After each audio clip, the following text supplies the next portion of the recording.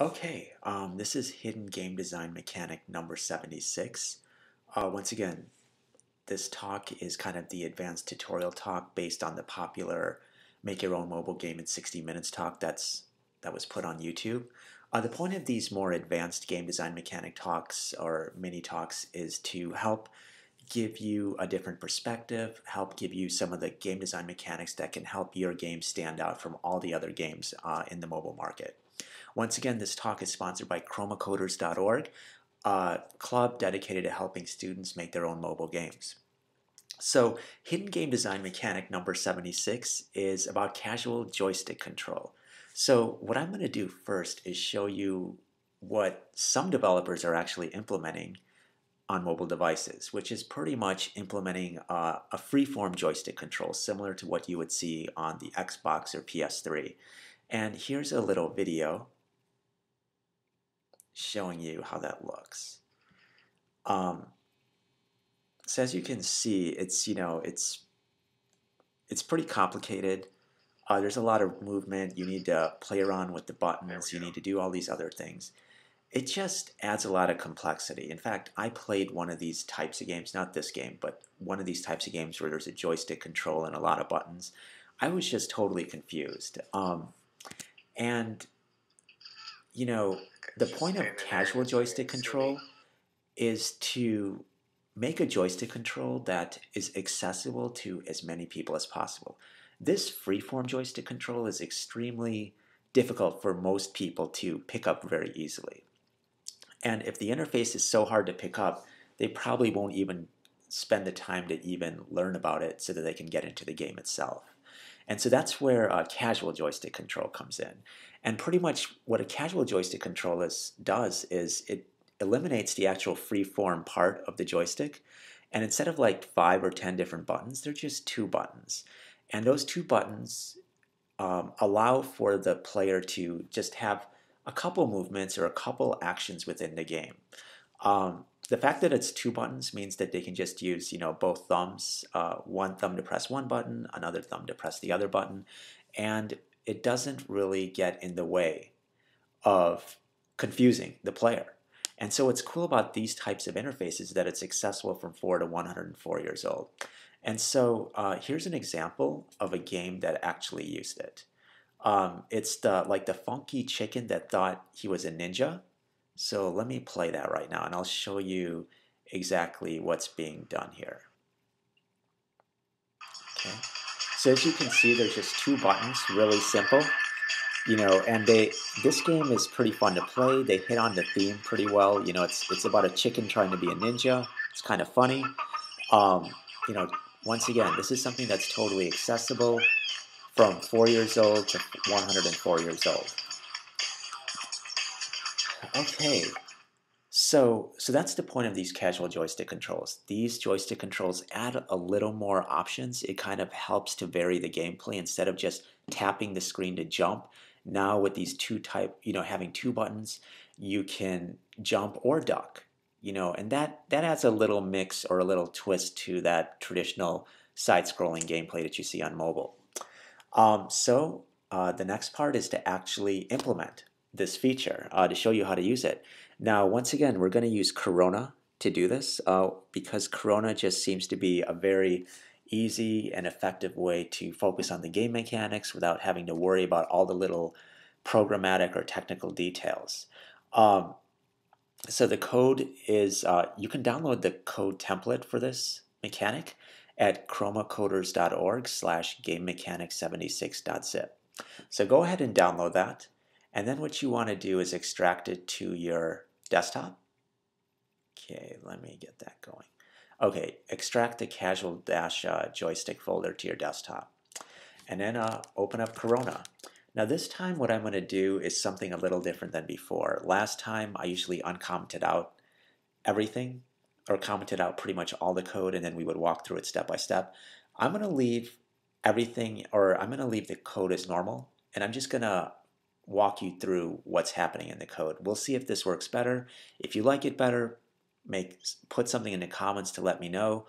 If you feel that the other way of doing it was more effective, then let me know about that too. So go to Open, And what you want to do is go to the casual joystick folder and then open up main.lua. And what you can see now is what I've done is I've taken that make your own mobile game in 60 minutes kind of monkey banana falling template and kind of revised it so that it has a casual joystick mechanic to it. Basically two buttons. One button is up and another button is down, which forces it down.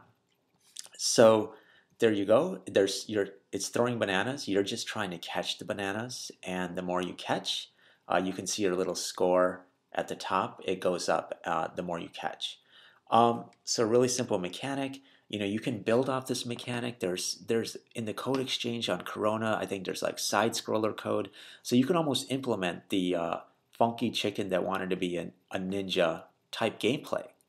Um, but either way, let's walk through the code right now. So what we can do is go to File, go to main.lua, and go to File, Open with Text Wrangler. That's a free open source text editor. And let's go to step one. So do a search for step one. And in step one, what we're doing is we're just going to create the sky, that blue sky that you saw here. And then we're going to create the ground. And after that, we're just going to create that first banana. And then we're going to create the monkey, okay? And we just create the left side and the right side. And then, of course, the score that we're going to keep in the top, we're going to create a display.new text. So once again, just a few lines of code for each of those things in Corona. And, okay, now, additionally, we're going to create the button. And that's where we create a little group.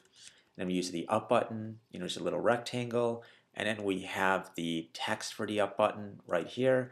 And then we also have a touch event listener so that when the player actually touches that up button, all we do is we take the monkey and we give it a linear velocity of negative 300 so that it jumps up. So when you do that, you hit the up, basically that touch event listener is called and it just gives it a linear velocity boost. You can play around with that value however you want. And then of course we have the down button, which is to give it a velocity in the opposite direction.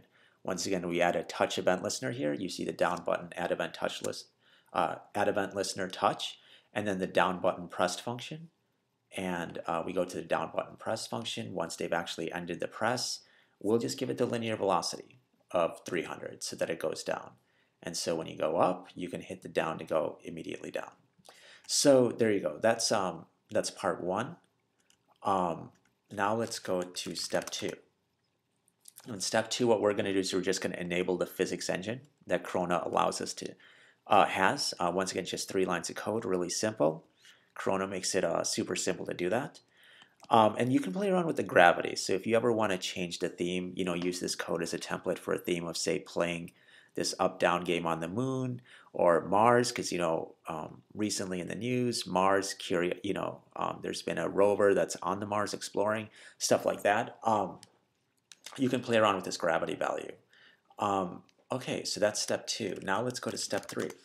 And in step three, all we're doing is, once again, we're going to add an event listener to call a function on every frame.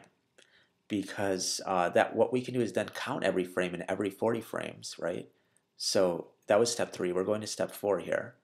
And if you go to step 4a, right, which is on frame that function from the enter frame add event listener that we just added, what we're going to do is we're going to keep count of the frame. And every 40 frames, we're just going to add another banana. We're going to throw another banana out. We're going to set the linear velocity a certain speed. We're going to give it a spin by changing the angular velocity. And then we're going to also give it a collision event so that whenever the banana, say, hits something or runs into something, say, potentially the monkey, we're going to call that onLocal collision function. And there we can process some of the game logic. So for example, when the monkey hits the banana, we'll just increase the score by a factor of 1 or whatever else. So that's 4b. Let's go to 4c.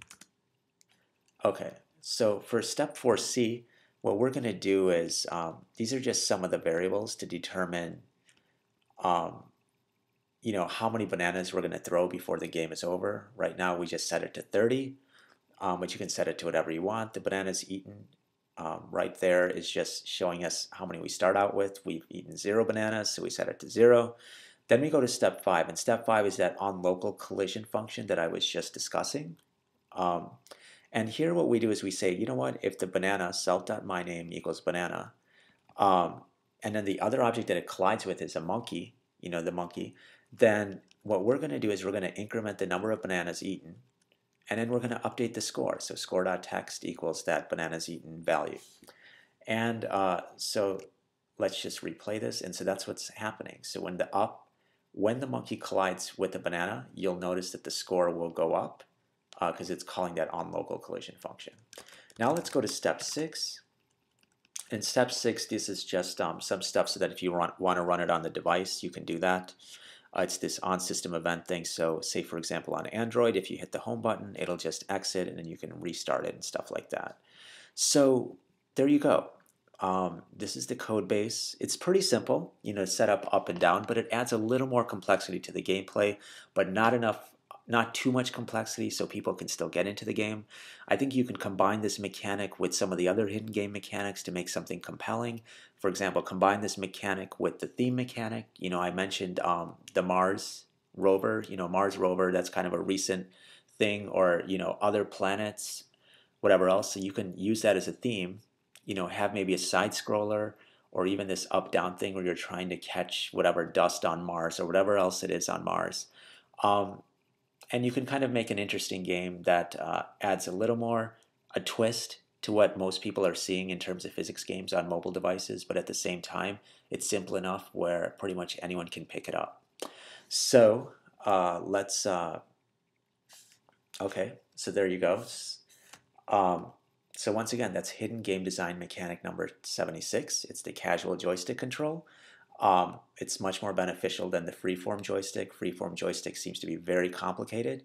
Casual joystick adds just 1 or 2 buttons, so you can use a finger from both hands to potentially add just a little twist of complexity, but not too much. And then once again, you can have the code base to implement your version of this at chromacoders.org/gamemechanics76.zip. Thanks again. Take care.